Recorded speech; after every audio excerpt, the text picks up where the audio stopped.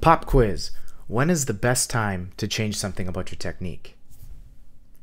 Certainly not the day of a competition or the day of a big 1 rep max back squat. Imagine a back squat.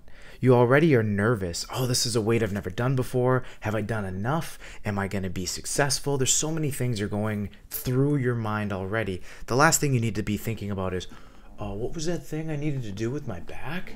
What? No. The best time to do it is so far removed from a 1 rep max that it can actually get ingrained into your technique without you having to think about it.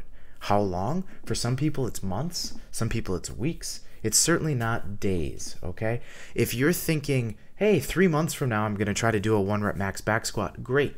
When you're doing your lighter repetitions, maybe it's a deload, maybe you're completely pivoting away from a season of something, that's the exact time you want to be doing something new with your technique, or at least playing around with your technique. You may find, that wasn't quite right, or wow, I hurt my rib in my last program. I need time to figure out what happened. Whatever it is, do it as far away as you can. That way, the next time you PR, you can worry less about this technique that you implemented and more about, oh my God, am I going to shit myself?